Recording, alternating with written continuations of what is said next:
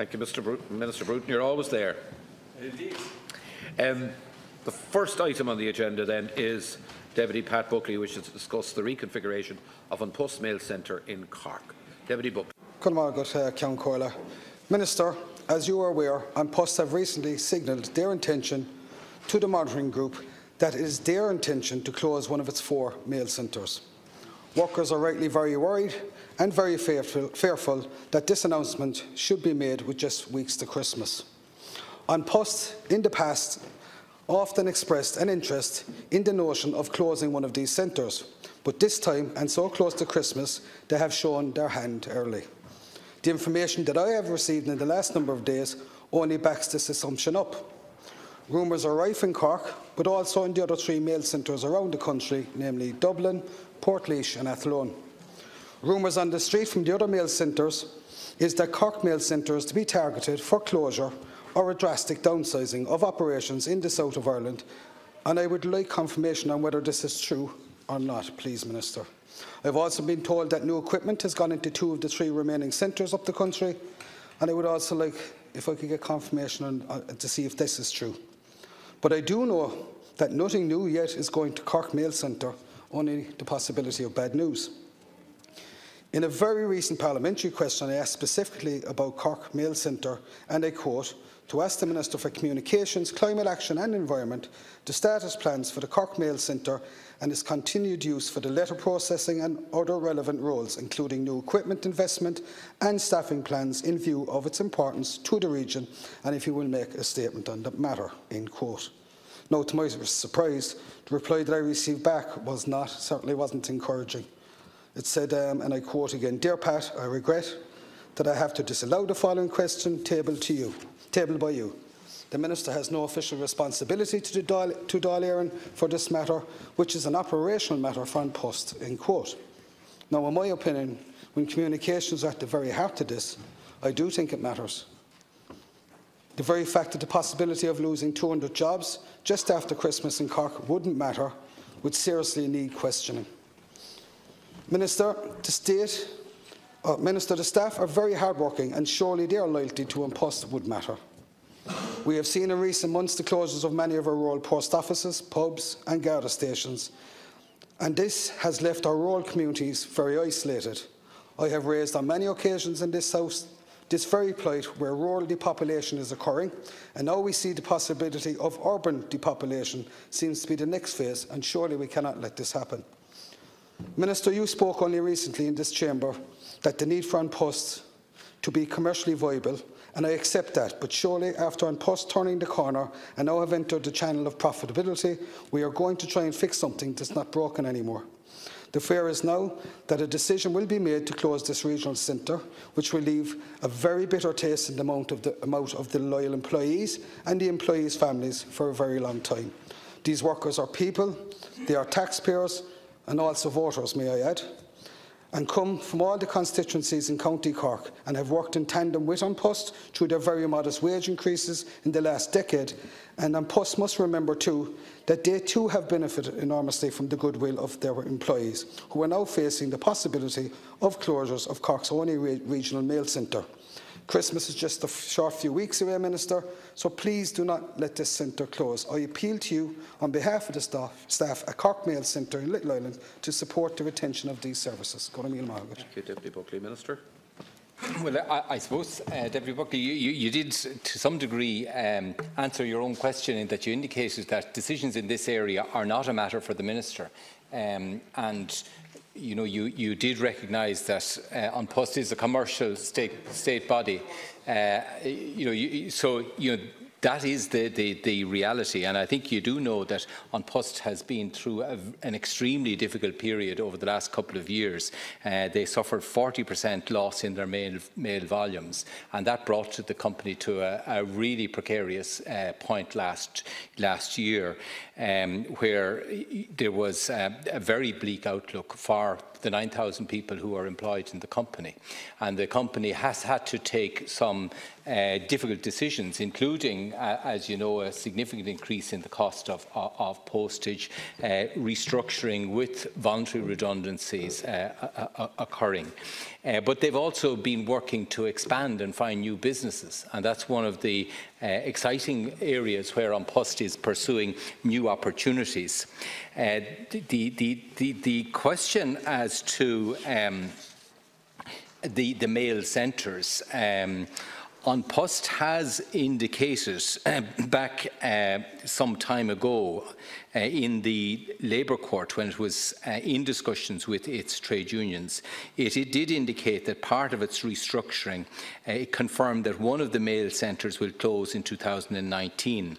However, it is again confirmed, as it has been confirmed here in the House before, no decision has been made as to which centre will close, and the consideration of this issue is still ongoing. The decision will be one for the board and management of the company, because it is a commercial company with a mandate to deliver postal delivery services and a viable post office and mail centre network. You will be aware that in those discussions in the Labour Court, when the Labour Court in 2017 issued a recommendation for a 2% pay increase from the 1st of July 2017 in An Post, payment was conditional on necessary cost savings being achieved.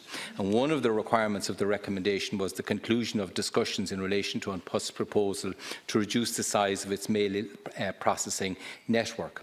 The recommendation provides that 50% of the savings arising from the closure of a mails processing centre will contribute towards the union's cost of pay award. As I've already outlined, a lot of time and effort has been spent over the last 2 years working on restructuring in An Post, which found itself in a very serious financial position. And this work was critical in order to save it and protect thousands of jobs and the post office network across the country. Postal services have been expanded from a 5-day-a-week service to a 6-day-a-week service for parcel delivery and collection in several areas. There's no doubt that continued transformation of the postal business will be difficult and will require tough decisions, but the new changes will be designed to make An Post fit for a future where the organisation can be confident, robust and begin to grow again. I can assure and I understand exactly what the Deputy is saying, that there are obviously huge concerns when it has been flagged that one of these mail centres is to be closed. But An Post have a strong reputation of working closely with its trade unions and with its worker representatives and handling such decisions in as sensitive a way as possible. And they have sought to do that in any of their dealings. And indeed, in last year when they did have voluntary redundancy scheme, the terms were generous and fair.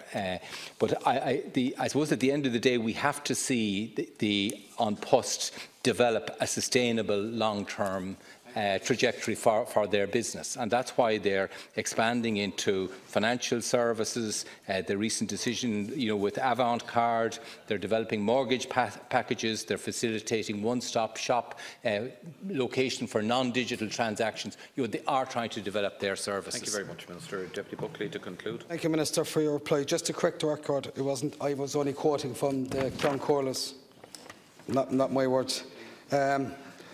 This document, right? This document here, this is the document that was sent by the Communication Workers Union headquarters, and it does confirm that one centre is going to close, and I will agree with you in that.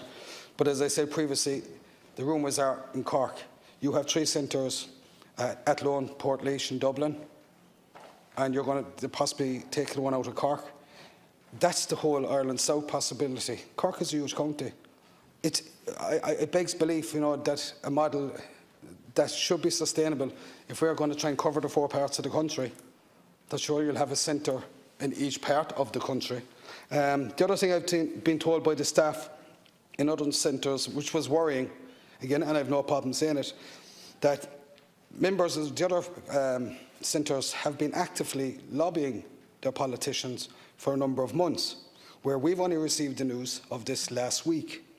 And the fear that I have, Minister, is surely the unions knew about this months ago as well, and why can't All their members get a fair crack at lobbying and standing up for what they believe is right and fair and just.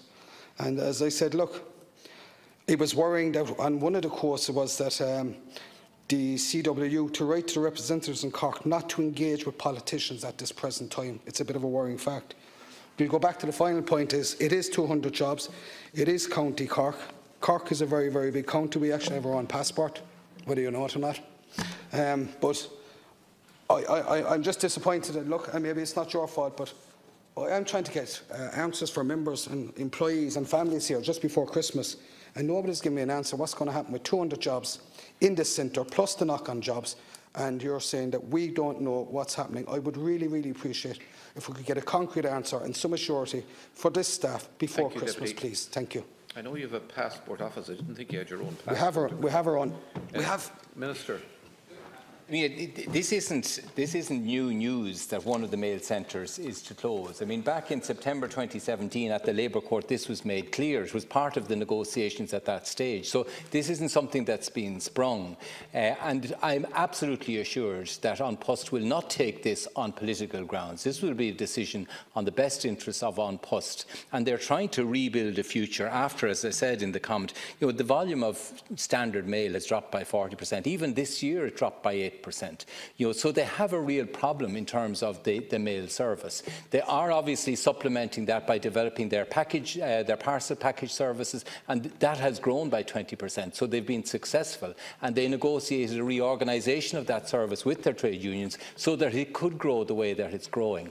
But I suppose at the end of the day, An Post and its unions have to work together to build a restructuring plan that carves out the sort of future that we all want for An Post. And that's really what is happening. So all I can assure you is that this is not going to be taken by me or by politicians. This will be taken in the interests of the company and its workers by An Post, and it will go to the board in due course. 2019 is the date for a decision, not 2018, and that's all the assurance I can give you. I can understand your concern and that of your constituents, but we have to allow the company and its workers deal with this in the traditional way.